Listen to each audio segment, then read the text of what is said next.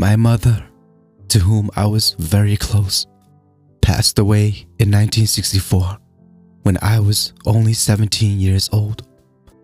I left home that year and moved to Ontario from Nova Scotia.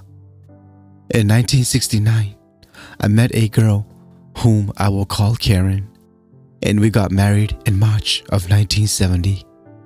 In December of 1971, we were expecting our first child. I was so happy.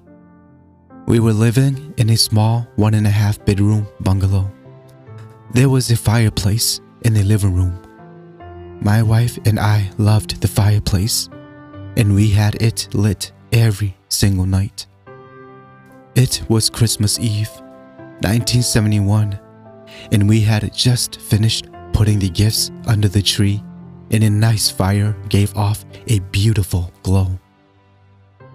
On the tree, one string of lights, which was supposed to flash, had stopped several days before. It was 5 minutes to midnight when the fireplace suddenly just went out and the string of lights started to flash, and then the other lights stopped flashing. My wife and I were sitting on the floor, and it had become very chilly in the room. I looked over to my lazy-boy chair, and a figure was sitting there. It was my mother, with such a big, beautiful smile on her face. My wife, who had never met my mother, said she could see the same thing.